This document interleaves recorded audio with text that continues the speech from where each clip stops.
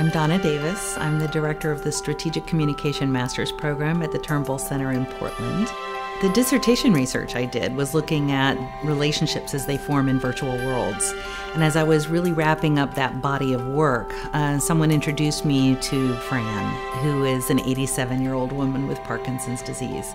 Fran's story captivated me, and I wanted to understand more and how. When you hear Fran tell the story, she talks about watching her avatar do Tai Chi. She convinced herself it was her body, that sense of presence and embodiment. She decided she could stand without the use of her lift chair and did so for the first time in 3 years.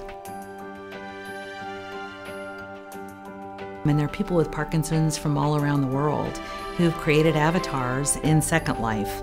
And some of them have re-engineered their careers virtually. Some of them have started businesses after their diagnosis with Parkinson's.